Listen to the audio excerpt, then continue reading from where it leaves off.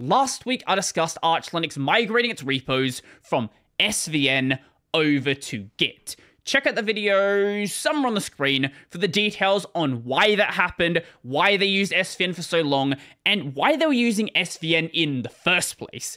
Now, following this last Friday in May, unlike what I said in the video March, they actually began the migration. Now, I was hopeful. I wanted everything to go well and be a smooth transition. But I also understand that sometimes things can actually go wrong. And I'm not the only person who was just a tiny bit worried. This is when the migration start was announced on the mailing list. Hi all, I got my morning coffee ready and will now start disabling SSH/SVN access and stop our rsync endpoint. For more details on the migration, please read the announcement email. Knocking on wood that this all goes smoothly. Let's hope all goes fine. Fingers crossed. And I'm not the only person who was just a tiny bit worried. This is when the migration start was announced on the mailing list. Hi all, I got my morning coffee ready and will now start disabling SSH/SVN access and stop our rsync endpoint. For more details on the migration, please read the announcement email. Knocking on wood that this all goes smoothly. Let's hope all goes fine. Fingers crossed. Because look, no matter how many precautions you take, something unexpected can always happen. You can have a power outage during some data transfer. You could have a shark nibble on one of the undersea cables. You could have an asteroid hit the data center where all of your servers are being stored. All of these things are entirely possible, albeit, a little bit rare. So luckily, none of them happened, and 2 days later, it seemed like everything was good. Hi all, we just wanted to post a small update. Everything is going as planned so far. The most thrilling bits have been finished successfully and we are ahead of schedule. So far, only tiny things popped up that need to be taken care of. The new dev tooling was ready, the new user tooling was ready, the mirrors have been tested, and it should be fine. So following this, 17 hours later, the migration was officially announced as complete.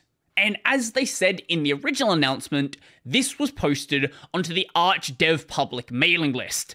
But as you can probably tell, most people do not read the Arch Linux mailing list. It's not just the Arch mailing list, most people just don't read mailing list. Tell me, if you're not a developer on a project, when was the last time you actually looked at a mailing list? I'm sure there's some of you, but you're kind of the exception at this point. So luckily someone either heard me, they had this plan already, regardless, it was posted outside of this as well. The first place, the Arch Linux newsfeed, and the second place, the Arch Linux subreddit.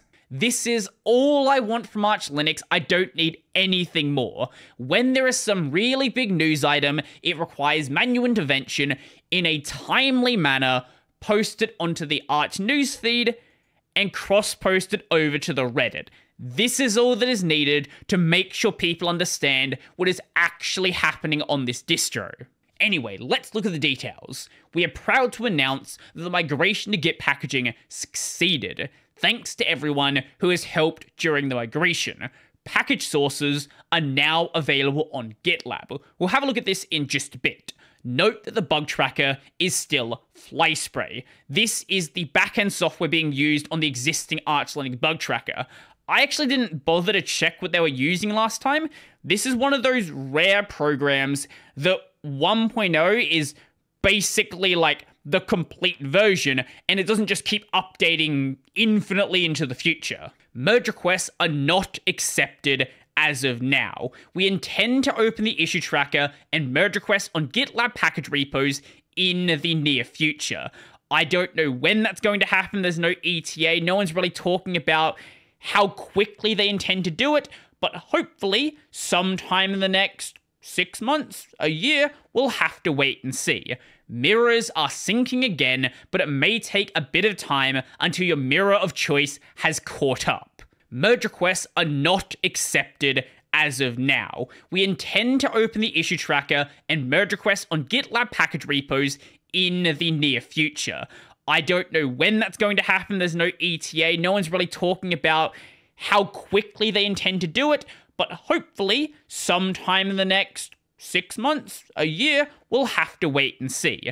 Mirrors are syncing again, but it may take a bit of time until your mirror of choice has caught up. This was a very important addition, because I saw quite a few people in my Discord and quite a few people on Reddit being like, I can't update my system, my mirrors are out of date, and they're trying to update like 3 hours after the repos came back online. Just give it time and it should be good. As of the recording of this video and the uploading of this video, your mirrors should be good now. If they're not, find new mirrors because they're like 3 days out of date. Now, for the user, the migration is really simple. It's just Arch explains it in a really confusing way. They say, update your system and merge the pacman.pacnu/etsy/pacman.conf.pacnu file. This is required as we have moved the community repository into extra, and get you to run this command here, basically doing a system update, making sure that Pacman is this version or greater. But running this command is not going to fix your pacman.conf. All this is going to do is get you this file here. So what does it mean by merge? How are you supposed to merge it? This might sound like a dumb question if you know how to do it, but there are some users who didn't know what they were supposed to do here. Some people were even confused if they had to merge the file, or if they could just go and edit the old pacman.conf. Okay, it's actually really simple. Inside of your Etsy directory, there's going to be your pacman.conf. This is a file you've seen a bunch of times, but if you've done the update, you are also going to have pacman.conf.pacnu.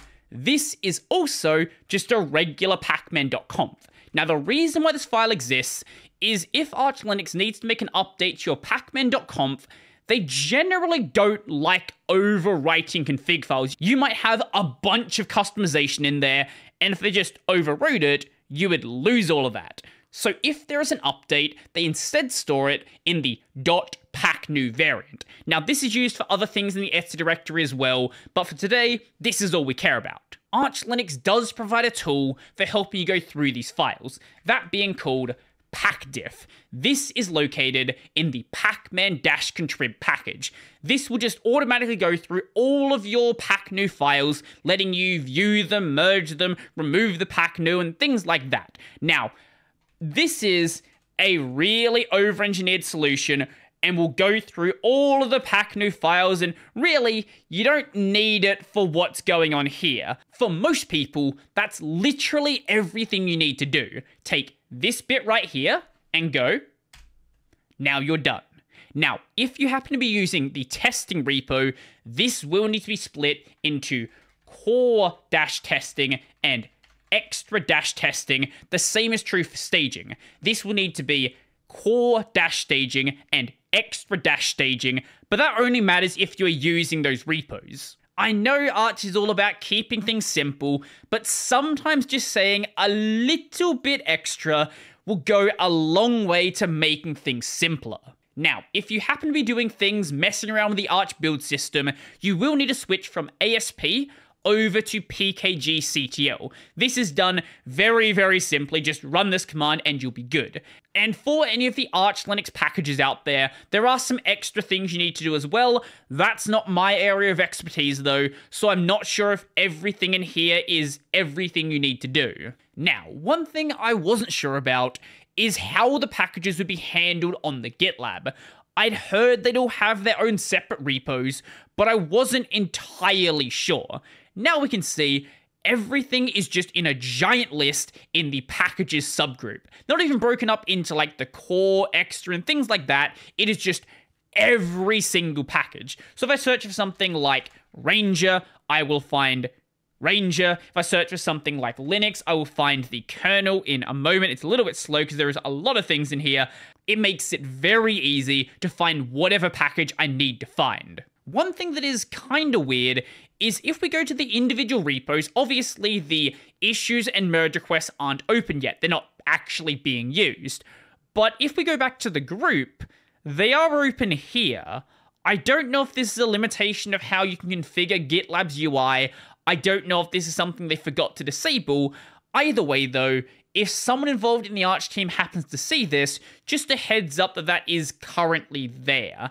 And it seems like I would be able to make an issue, but you're not accepting issues right now. Whilst it seems like everything has gone relatively well for the migration, I do have a very minor criticism. So if you go into Google, Brave, any other search engine you want to use, and you search for a package that was available in the Arch community repo, say LF, say Ranger, because of search engine caching, it'll now link you to a dead page. They don't do any sort of redirect, even though the package is still available in Arch, it's just been moved over to Extra, so you get this instead. I say it's minor because over time things like this will disappear, but probably for a month or a couple of months, this is going to be happening. Also, the latest version of the Arch Linux ISO is from earlier this month, prior to the migration being done. So while Pacman installed onto your system is going to be set up correctly, Pacman in the ISO is going to have an out-of-date config file. It's going to think community still exists, which shouldn't cause a problem because there is going to be a fake version of the repo available for some time into the future. But also, if you want to install something from testing, you can't just go and uncomment the testing repo. You need to go and add in core testing and extra testing, which is a slight extra step when installing Arch. It's not a big deal. Most people are not installing testing or staging packages when they're first setting up their system, and it won't be a problem in 2 weeks when the new ISO comes out. But let me know your thoughts in the comment section down below. From my understanding, all of the sub-distros based on Arch, they've done the migration perfectly fine, so there's not even really anything to say there. If anyone has an exception to that, please do let me know. But let me know your thoughts in the comment section. I said that already. Do you use Arch? Do you not use Arch? Why are you watching this video if you don't use Arch? Maybe you just like my voice for some reason. I don't know why, but let me know. So if you like the video, go like the video. And if you really like the video and you want to become one over these amazing people over here, check out the Patreon, Scribes, the Liberapay, linked in the description down below. That's going to be it for me, and I'm out. Daytime better come correct. Ain't playing at your best, then you will get left. If it don't involve money, then I don't accept. If it don't involve money, then I don't accept.